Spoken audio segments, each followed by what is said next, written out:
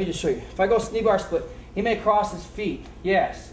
So I can't pull it. If he crosses his feet, it's quite simple. Even if I lay on the side, it doesn't matter. If he crosses his feet, all you have to do, the easiest one is to reach up here and pull the top foot. The body is weak. Lose that little bit here. The body is weak in this direction. So if I'm going knee bar, anytime he crosses his feet, it does stop it for a second. He curls down with both legs. I can't straighten. It's very simple. Reach up here, grab his toes, pull it towards you, and look at that. It slides right off. And then I go back to what I was doing already. Okay, so that's the counter to that. Okay? So I'm here.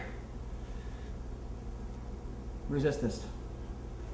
You can't. See, it just comes right off. And look, there it is. Okay? You could also, if you want to get a little bit fancy when he crosses, I can start attacking with this toe hold.